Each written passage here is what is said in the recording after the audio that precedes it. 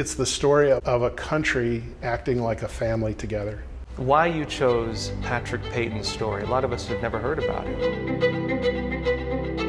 Father Peyton believed that when people invited God into their home, that God would help people face in the same direction. That could be the thing that the values, things that would draw people out of themselves toward God, but in drawing them toward God and helping keeping them united and connected with one another as well. He just took it for granted that this was a value that would be important to everybody because that's what he grew up with and that's what he knew. But at the same time, he saw all the pressures that were happening in the family, even in 1941.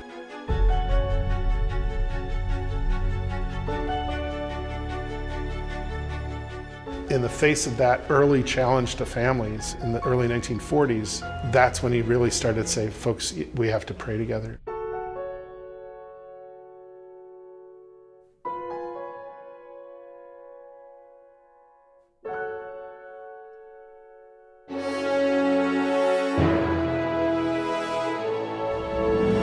Hey, welcome back, everyone. Now, one of the big discussions in this country is political divisions, and also what it means when we're facing trials that seem insurmountable. Now, we can talk about, say, the risks we face as a nation with division, but one of the ways that we come together is through faith, is through culture, is through caring for each other. And a recent documentary touches on these principles. It's Pray, the Story of Patrick Peyton. And here to speak with us today is Father David Guffey. He's the executive producer of that documentary, and he's also the national director of Family Theater Productions.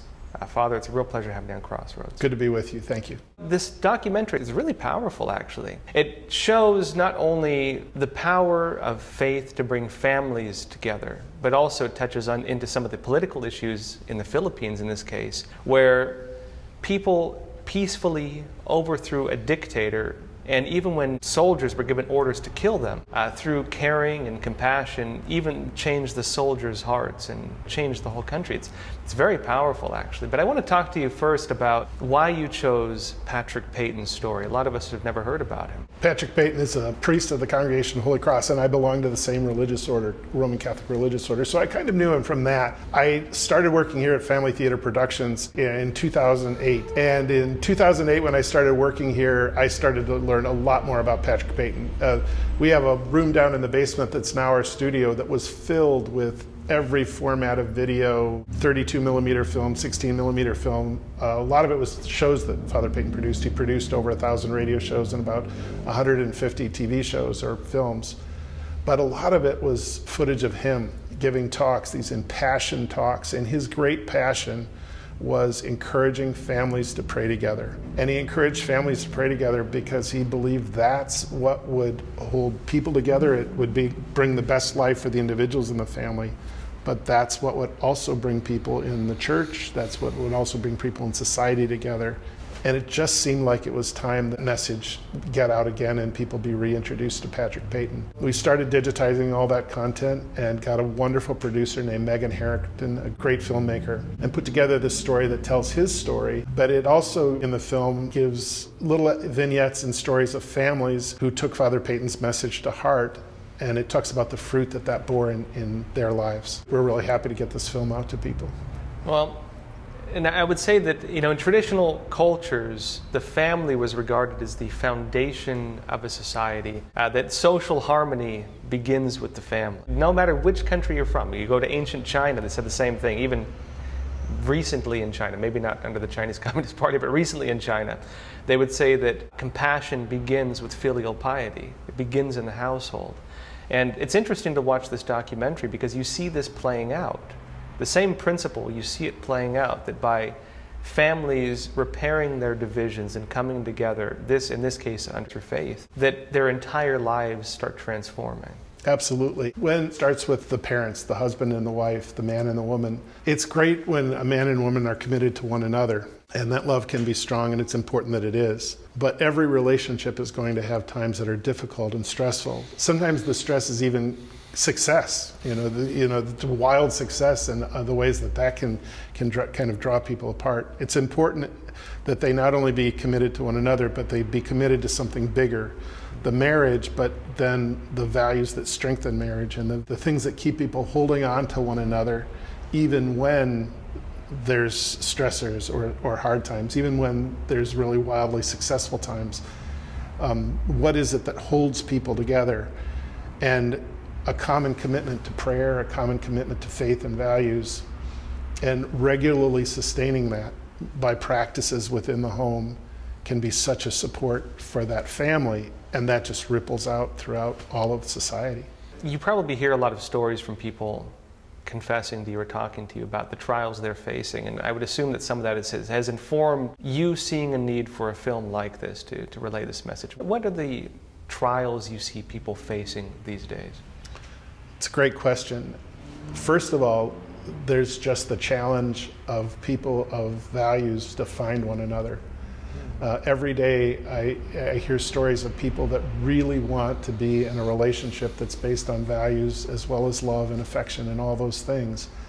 But it's really hard for those people to find one another. So that's the first challenge. I think most people really do value their family and treasure their family and want the best for their family, especially once kids start to be in school, when there's all kinds of activities, and parents busy with their things. There's ways that families can go a lot of different directions. So the challenge to find time to be with one another, the challenge to do quality things with one another, that kind of challenge can grow pretty intensely. The challenges of people having to grow up with one another. People grow, people change their careers, they grow, they change.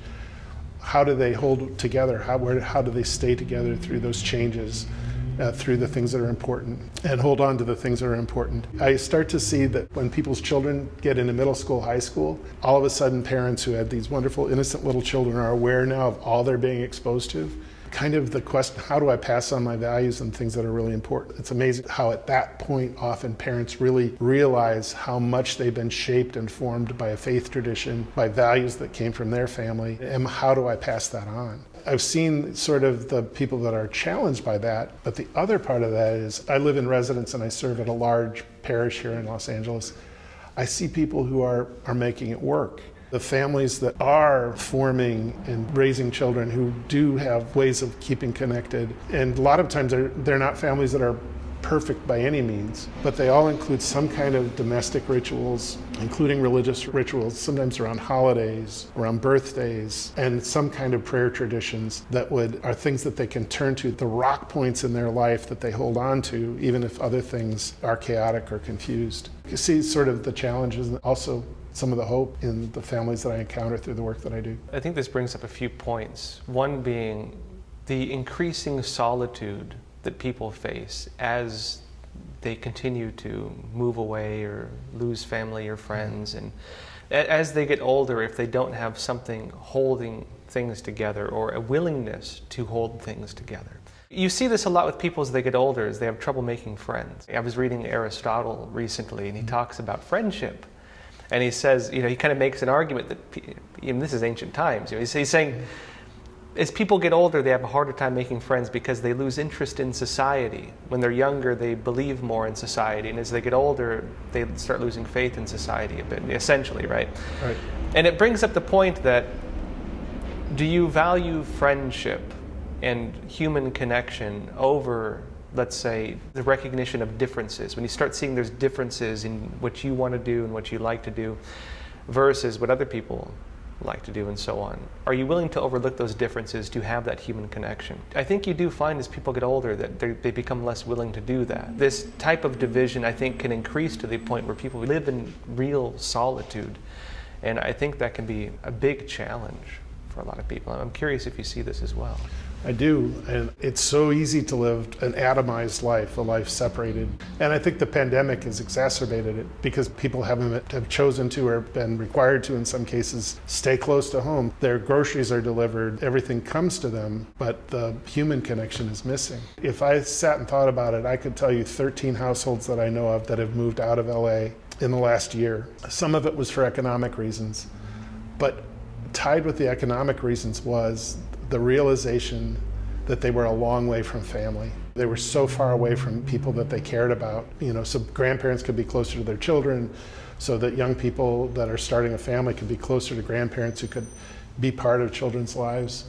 So I think there's forces that pull us apart into solitude, and there's things that draw us together. In my tradition, we believe that people are made for a relationship. There's this force within us that wants to be and needs to be connected with other people. I see a lot of that happening too. And the isolation and solitude, the problem of loneliness in the world, and maybe especially in a city like LA. I think it's harder to make friends in a city like LA than it is in a small town like where I grew up in a very small town in rural Midwest, but it's probably harder to make friends here than it is there, just because it's so easy to be separated from people.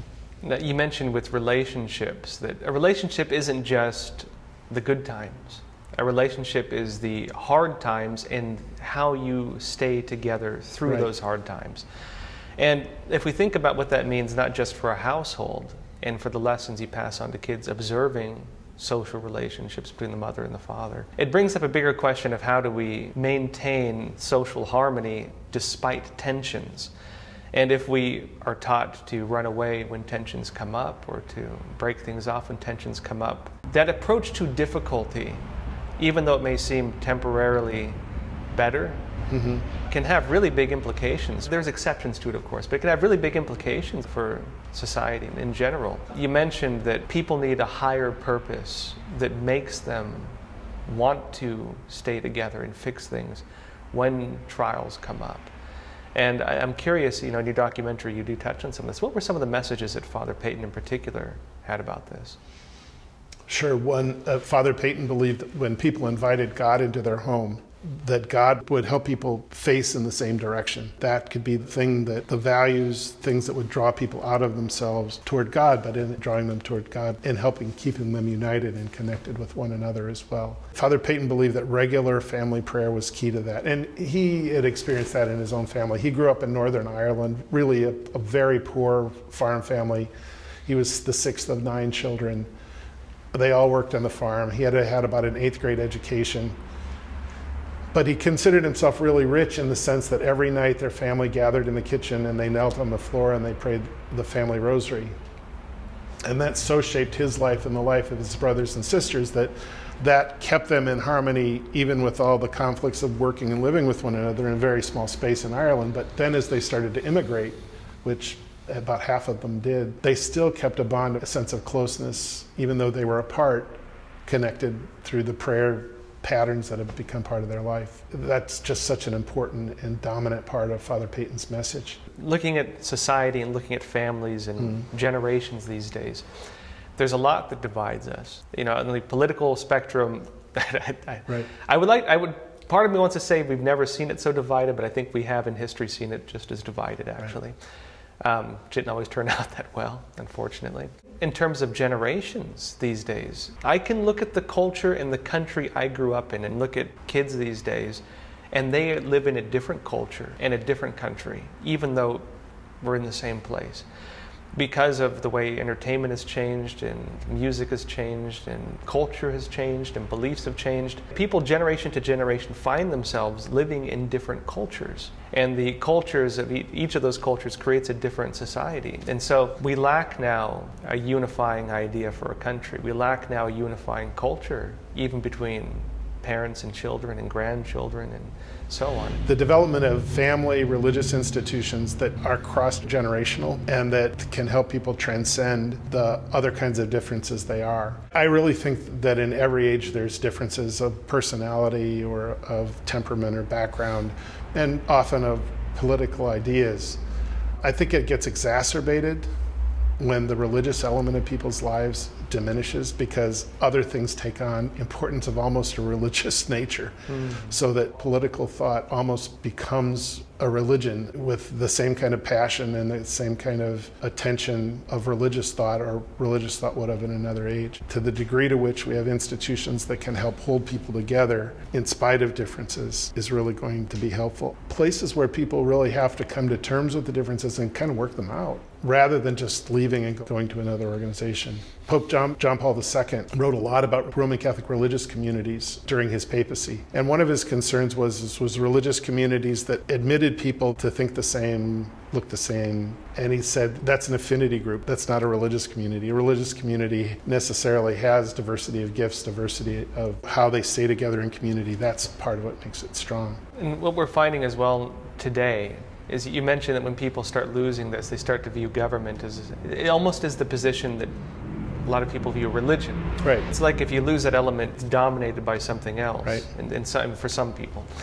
And I was actually interested to find, I have a friend, for example, was with the Holy See, and he was telling me that, Catholics, they believe in social justice. I hear social justice and I'm thinking far left politics, basically. It's a different concept, actually. It's the belief in social harmony and social good and caring for each other and caring for the poor.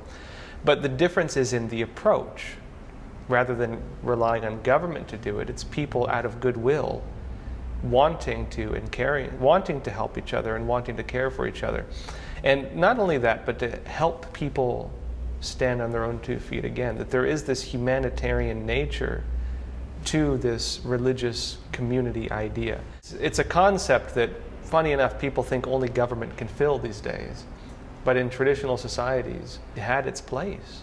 But it was out of goodwill from the grassroots. I'm curious, in terms of your own work, how do you see this playing out? You mentioned, for example, like the anchor being one of the symbols. Yeah, the anchor is a symbol of hope.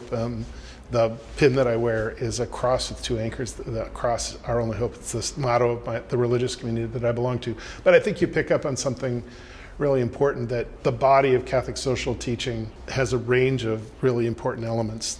The respect and dignity of all human life from conception to natural death, the importance of the individual, and that each person, their gifts, their talents are to be honored and helped develop. Even a notion of work, that work is something that serves the soul. So it's important not just for economics that everybody have a job, but it's important for their soul that they have a job, because it's the way of connecting and contributing to the common good that's larger. So there's lots of parts of that, but the heart of Catholic social teaching is a sense of who God is, how God made the world, how God fashioned humanity in God's image. That's the heart and foundation of it. If people really connect with that vision of who God is, what the world is, and who people are, then it just flows out that you'd act with charity, you'd act with fairness and justice towards others, that you'd act with concern for the common good. The body of Catholic social teaching, there's roots that go back to the Gospels, and before that to the Hebrew Bible, the Old Testament. But it was really only articulated in the late 19th century in the way that we know it now, with sort of the pillars that are part of it. But I think before the 19th century, it didn't need as much articulation, because it was just part of what a family was. It was just part of what a local community did. Not perfectly. I mean, obviously there's the sin in the world, and there's there's always been ways that people can be selfish or self-destructive or destructive of others. Was the underpinning of societies, this sense and values that religious Christianity, with the tradition that I know best, but really from the Jewish tradition, even Islam at its core, they all have that that sense of the value of family and its importance of being the school of charity that sends them out into the world. Now, one thing we're dealing with, not just as a society, I think as a world right now, is a changing in the concept of what family is, and a change in the concept of even relations between men and women, and how we form relationships, and what the value of that actually is. Facing the want for a family, or facing solitude, or having a deeper need for something that maybe even they themselves don't recognize. Maybe a depression that could relate to this lack of maybe human connection they start to face as they get older. I'm curious, what do you see in this? And tying back to Father Peyton, I mean, how did he regard the element of family, I guess? Sure. Yeah. It's interesting, because Father Peyton really started his work in 1941. He was ordained for 2 years, and he had a miraculous healing in his own life. He attributed to the intercession of the Mother of Jesus, and he wanted to repay her, and family was so important to him. But one thing about Father Peyton is he just took it for granted that everybody would want this. He just took it for granted that this was a value that would be important to everybody, because that's what he grew up with and that's what he knew. But at the same time, he saw all the pressures that were happening in the family, even in 1941. The ways that media were bringing different messages into a home, the variety of activities, the way that people work, the way people going off to war. In the face of that early challenge to families in the early 1940s, that's when he really started to say, folks, we have to pray together. We have to connect with God with our families, that we're doing it together, that we're bound by that faith so that we can be together. I don't think we understand how great a transition it was out of World War II, because there were a lot of people suffering, people who'd been in the war. The society changed because for the first time large numbers of women were in the work world, and how that would all work out. So there was a lot of influx. But his answer to the world then, at the moment of trying to find peace in the world, was peace comes when people pray together. Peace comes when people connect with God, connect with their deepest and most important values, and do it with one another. So for him, you don't get to social justice by just looking at social justice, at least not in the Catholic sense. You really get to a sense of that by being connected to God first through prayer. But you touch on later in the documentary actually a political situation in the Philippines where you had the dictator come out, and he rose through the ranks through a tyrant, I should say, come out and rose through the ranks through what appeared to be voter fraud, or some kind of rigged election. People stood up against him peacefully, marching down the streets and so on, arm in arm, and he sent the military to kill them, with orders to kill them.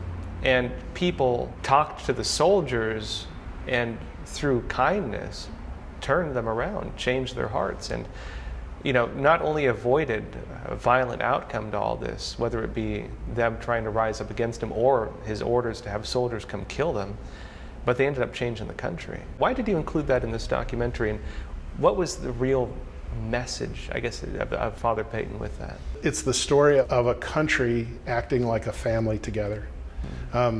It was probably in this room where Father Peyton was making the decision whether or not to go to Manila. He was an older man, he was in his 80s, he was sickly, and they had this rally planned in Manila, and he really wanted to go. He had quite a large following in Manila at that time. And they said, well, we'd love for you to come. We don't know how many people will show up. There's lots going on, so and so on.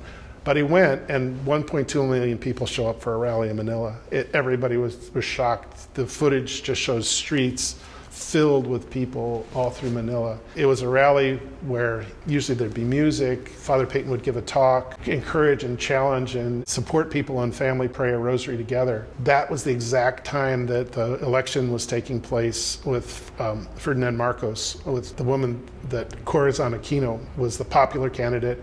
She was the candidate that was going to bring democracy back to the Philippines. The election happened after the rally, and Corazon Aquino won.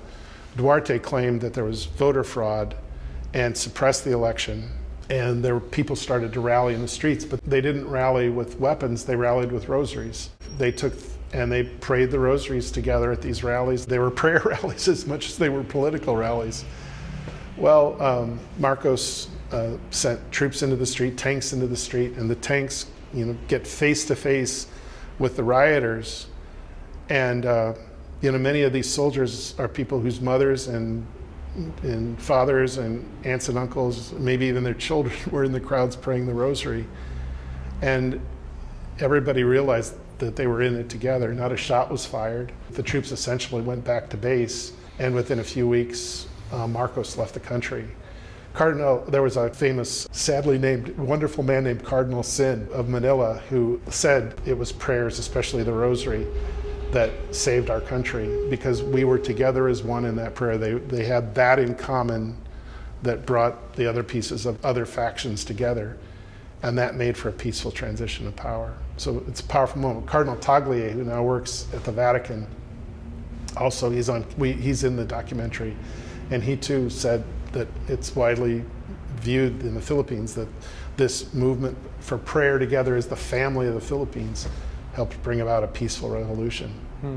Now, we don't really see religious figures like Father Peyton anymore. The type of speeches he gave, what happened? Why is this, do you think?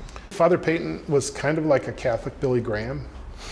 And I think it was an age where that kind of public expression of faith was more possible. We still do some rosary events, and we've had some big ones. In 2007, we had 50,000 people praying together at the Rose Bowl in Pasadena. The Archdiocese did a large rosary event. I don't think we've had speakers that were as public or as widely popular as Peyton was in his day, or as Billy Graham was really throughout the entirety of his life. And I wonder why that is. One thing I would say about both Father Peyton and Billy Graham is they were intense men of integrity. I mean, Father Peyton raised millions of dollars, was so driven, like single-heartedly driven to take this message around the world. In my religious community, people talk about having to remind him to buy new shoes because his shoes were getting too old, because he just didn't pay attention that it wasn't for himself. And I think Billy Graham too, there was real, and people recognize that. It's really hard to find religious figures who can sustain that level of integrity over the course of their lives. There's so many pressures, and there's so many ways that the forces of evil work on the lives of people that are public. And then people change too. I mean, whole families would come to these rallies. Family would have to work pretty hard to get their whole family to go to a rosary rally today. A lot of families would. The world has changed. But you probably see a different side of society than most of us see. People talk to you on levels that they don't normally talk to each other on, and confess to you things that normally they don't tell other people. I would assume you have a different perspective on the problems of society and the deeper trials people face that they don't make public. I guess based on that understanding and based on, I guess, the work you've done, why did you choose to make this film? What issue did you see that you feel needed that remedy, I guess? I really hope and pray that people are inspired to make prayer part of their life, and that people will pray with those that they love most, especially their families, so that they can grow closer to God and grow closer to one another, and so that they're fortified for all the challenges that they might meet. I suppose the second my prayer every day is I pray for people that are looking to create that kind of family. There are so many people of goodwill that have come to appreciate the values that are really important to them, often religious values. But for people to find one another in the world today can be such a challenge, because the social norms around dating and relationships are just either they're non-existent or they're not appealing to people of faith. I see a lot of that, and I see a lot of people who have suffered greatly from the so-called sexual revolution, or kind of exploiting that part of life without connection to values or love or things that are deeper. There's all kinds of wounds, physical and soul and heart, that I see. But that's the hard news. The good news is that there's so many people that have experienced that, and now they know, and they're looking for something deeper. And if you can take the start of a relationship and the formation of a relationship, add prayer and faith to that, prayer and values to that, really beautiful, wonderful things can happen. That a lot of people's happiness or unhappiness does come from our relationships. Mm-hmm. But a lot of social harmony in the past was based on that. As I mentioned earlier, they would say that compassion begins in the household, begins with filial piety, and that the family was always seen as the bedrock of social stability, the bedrock of a society, right? It was from the core foundation of the family. People are losing that, and I think there's a lot of pain people feel because of that, actually. Even if they don't attribute it to that, they feel it. The longing is certainly there, that people are longing to have those kinds of connections and don't really know how to bring it out, connect with it. There's a cost to it. To be in a relationship with people, you're going to find out the best and the worst of them. And how do you hold together even though you know the worst, even though you're expecting the best? And to stay with it and to grow with it, help people grow within the relationship of the family, husbands and wives, children, the whole thing. I think a lot of people really long for that and long for the fruit that it can bear. You, of course, talked about Father Peyton doing a lot to help families come closer together, in this case through prayer and through faith. Mm-hmm. Why do you think he focused on that? He'd seen what it had, Father Peyton focused on prayer because he had seen what it had done for his own life. He saw in all the places that he traveled in the world, of all the people that he met through the course of his life, in the 100-some countries that he visited, that places where the family thrived, even if they were poor, there was hope, there was love, there was joy. And he knew the fruit of what prayer and faith could bring to any family, anywhere, in any time. Father David Guffey, real pleasure having you on Crossroads. Thank you, Joshua.